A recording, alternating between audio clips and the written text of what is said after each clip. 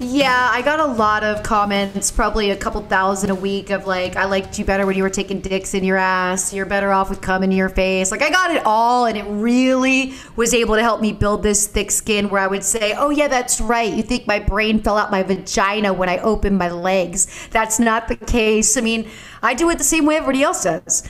I listen to 4 hours of fantasy football podcasts every single day, starting the first week in August.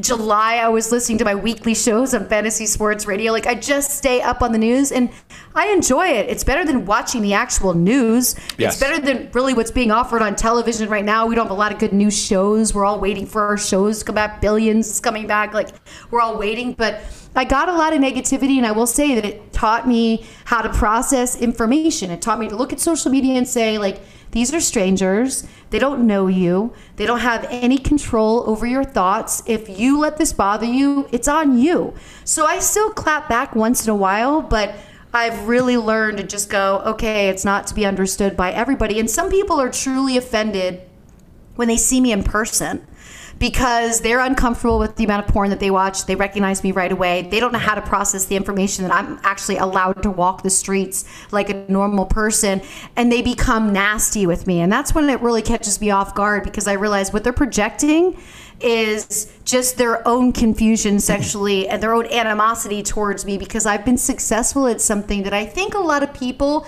deep down inside would rather see all the men and women in the industry fail, become addicted to drugs, not make it, because we like to pine on that sad story that the industry is, but it doesn't have to be that. Yeah. Well, I imagine it must feel something like having an ex-girlfriend or side piece walk into a family dinner.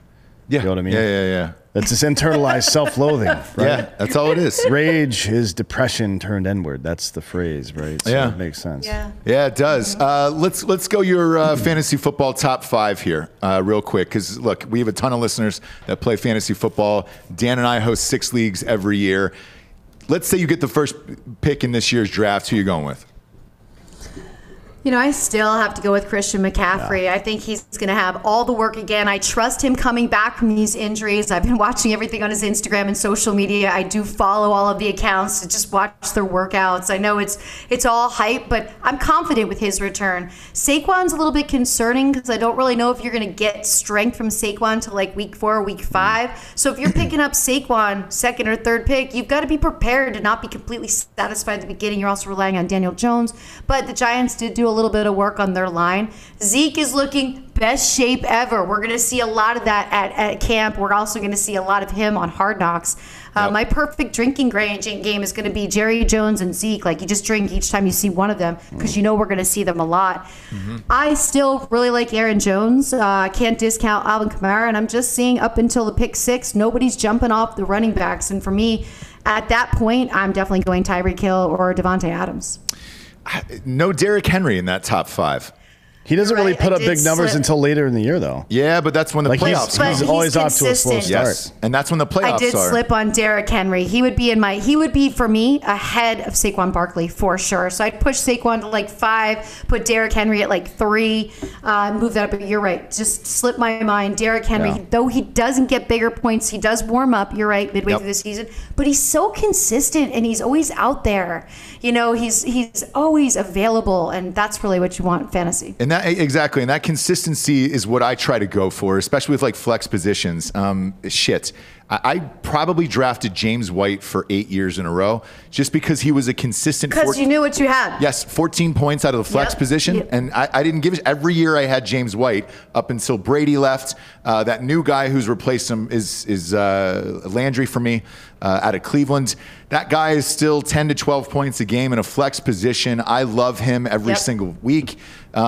If you go quarterback first round, which, look, depending upon who you listen to or what you read, isn't the smartest choice, who do you go quarterback first round, gun to head, if you had to take one? What, are you kidding? And do you? If you're pick 12, do you? Okay, gun to head, I'm going to be torn between Mahomes or Josh Allen. I really love what Josh Allen did last season. I see no reason. I hear all these broadcasters talking about regression and that his luck was the fact that they didn't have fans in the stadiums and that helped him. I don't really think that's the case with Josh Allen. I think Steph Diggs was just such a big monster addition. Even Beasley was consistent when needed to be. So it would be Mahomes or it would be Josh Allen for me. Oh, I mean, Josh Allen, how often in any sport have we seen a guy that young get a huge contract and come back and have a baller year the next year? Fernando Tatis this year is the only time I remember it happening anytime recently.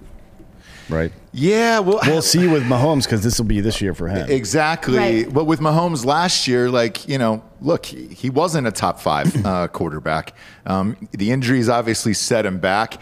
The Chiefs team to me is, Mahomes in particular, is so hard to draft because they're so good.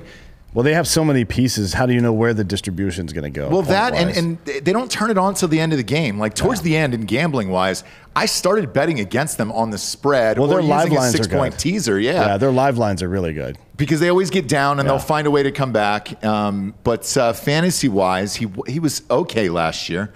Rodgers, you know, tore the doors off the place, but.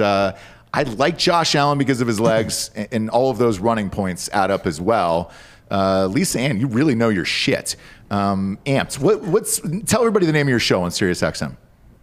Actually, I'm doing all of my stuff on my own this season. So I do all of my IG lives with different beat reporters and broadcasters at Bovada. So you can check out all of my sports talk, IG live at Bovada, and then everything else you can just find at The Real Lisa Ann. So that's going to be YouTube, Twitter, Instagram, Facebook. And I'll be doing start sits every Sunday morning live on YouTube this year.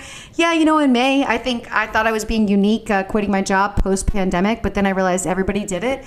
I just want to be on my own for a year, and I just really wanted to spread my wings a little bit. I was doing my podcast through Sirius, the Lisa Ann Experience, and now that I'm producing it myself, I can put it on YouTube. I had a lot of limitations, and I learned how to do so many things during the pandemic. I learned how to edit. I learned how to create different content using different cameras. I learned how to do things. So I just decided, hey, you took all this time to learn. We still don't know what's going on with the world. It's still kind of touch and go, out and about. So kind of like, why bother? Let's just stay in and enjoy the year of just creating your own content and see how far it goes.